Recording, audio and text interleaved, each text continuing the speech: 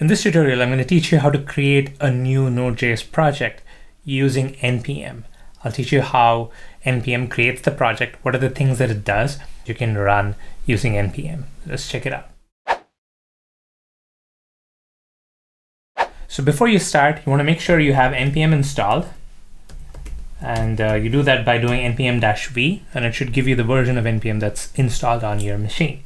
NPM is something that comes with Node. If you've done a Node installation, a Node.js installation on your machine, you typically have NPM associated with it. So you should see this to make sure that NPM is at least in your path and it's installed correctly.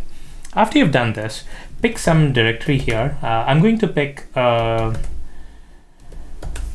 name called time zone. I'm going to create a directory and go to that time zone directory. My goal here is to create a command line utility which converts your current time into a different time zone. So let's say you want to run this command line utility to say, okay, what's the time in a different part of the world? You should be able to do that, and it should give you the time at various different parts of the world. Okay, that's the goal. So we're going to build this command line utility using NPM, and this is how we create this new project using NPM. By default, there's nothing here. There's no files, nothing. It's like a clean slate. Now, to create a new project using NPM, you run the command npm init. Okay, so this is what tells NPM that it needs to start a new project. Now, what this does is it asks you a bunch of questions, and it'll help you walk through what you would typically need to do to set this up. Okay, so the first thing it's going to ask you is, what's the package name? What is the name of the project? Notice that it doesn't say project name, it says package name. This is interesting because when you do an npm init, you're not creating a Node project per se. What you're actually creating is a new npm package. Okay, so you notice how when you do npm to get other packages, you think of it as like, okay, I'm fetching the packages from the repository, right? It's a package dependency manager. It's fetching dependencies. Well, npm is also useful in creating new artifacts and publishing them. It works both ways. It can both consume and it can produce new packages for the Node ecosystem. All right, so that's why it says package name here. So let's say my package name is time zone. I hit enter. So it's basically taking the default value. Version, again, notice the default value is in parentheses. It says 1.0.0. I'm fine with the default. Description, utility to convert time zones. Okay, this question, the entry point, is interesting because what it's asking you to do is to provide it with one single JavaScript file, which is your entry into your project. So let's say you're building a command line utility. What is the JavaScript file which is the entry point? What should you have to do when you do node blah.js? What is that file which is going to start it all off? Okay, that's the question. And the typical best practice is to have that be index.js. I'm going to stick to the default and say that is what I want as the entry point. Test command. This is basically what is the command that I need to run in order to test this project. I'm going to leave this as blank. The Git repository where I'm going to be checking this in, I don't have anything right now, so I'm going to leave this as blank. Any keywords to facilitate searching, again blank. The author, I'm just going to give my name. And then the license for this, it could be MIT, it could be ISC. I'm just going to leave the default here. And now here, it gives you the package.json that it plans to create. But before it does that, it says, are you okay with this? Okay. And here are all the values, a lot of which we just walked through. The name of this project is time zone, version is 1.0.0. Here's the description we entered. The main, the entry point is index.js. Scripts, test, we left it as blank, so it actually says no test specified. I should have added npm test or some kind of a test command that I can map to actual test execution, but we're not going to cover that for now. Author and license, is this okay? I'm going to say yes. Well, yes is the default, so I'm going to hit enter, and then look what it's done. It's actually created a package.json file over here. So if I were to look at the contents of package.json, it's basically what it just confirmed.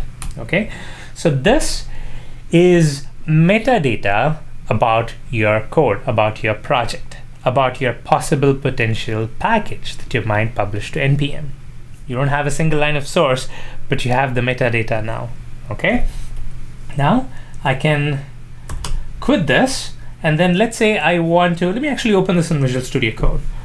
Okay, so here's my project. Open in Visual Studio Code.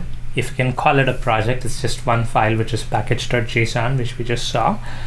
Now I'm going to create a JavaScript file here. All right. So I'm going to create a file, and I'm going to call it index.js because I told npm that that's going to be my entry point. Right? I'm going to call this index.js, and I'm going to do console.log hello world. Now there are a couple of things I can do to run this. You open up console. I can either do node index.js, and it's going to run that file, or the typical convention is to say when you have a bunch of files and you don't know what your starting point is, you kind of have defined it in main, but you also want some kind of a common command to run. Okay, imagine project A, you have to run it using node index.js. Project B, you have to run node app.js.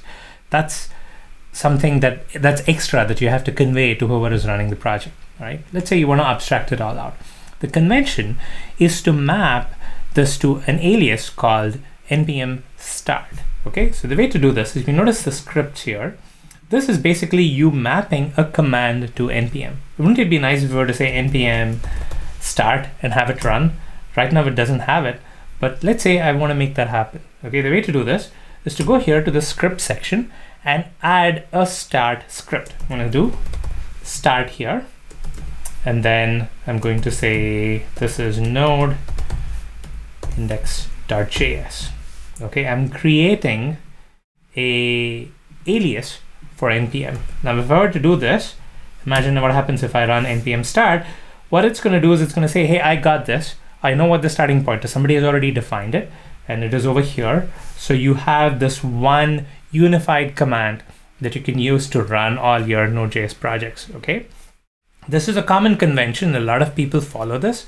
So this is something that's handy as well. So right here, you're seeing the benefit of npm, even without using third-party libraries. You have a consolidated metadata file, which lists all the details about your project. And then it also has these aliases, which let you run npm commands, which can go and do things. Okay, so this is typical bash script. So you can do all kinds of stuff here, and you can do and then node. Maybe there's another file you want to run them both. You can put this here. So whatever is your application starting command for your application, you can put it there, and then people don't have to think about it. They just run npm start. So these two scripts that you're seeing here, start and test, are special scripts. They're called lifecycle scripts, which have a special meaning with npm. It is something that you would want to do for most projects. You'd want to start running the project, and test is also another standard script. You want to test the project.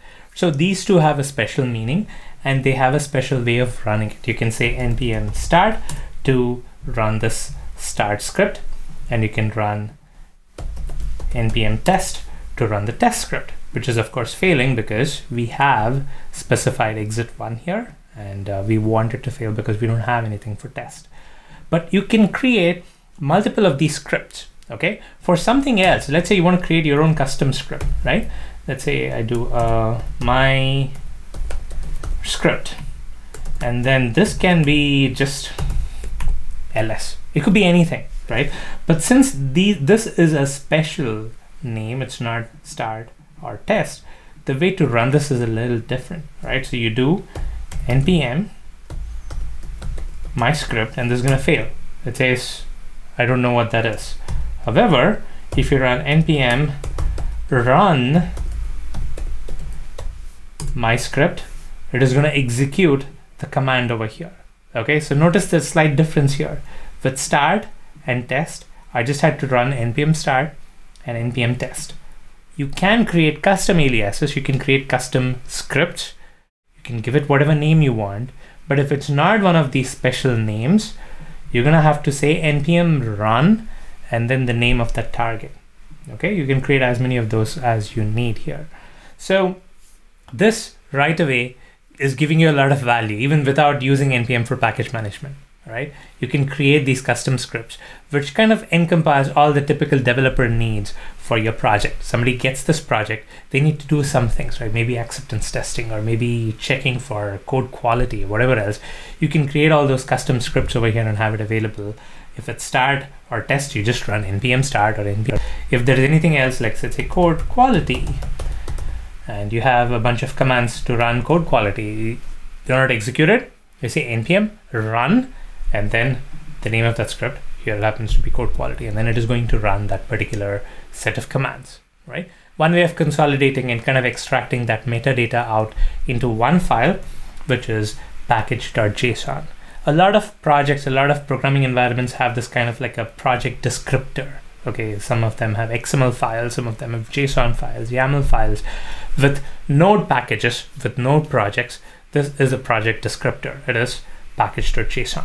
All right, so that's using npm to create a new project. But this isn't where the true power of npm lies. The true power of npm lies in downloading dependencies and having it available in your project. Okay, let's take the example of, let's say, moment.js. Okay, this is a time zone utility. You want to be able to look up time zones based on what the current time is, okay, and look up the times at different time zones. So a really good date and time utility in JavaScript is called moment.js.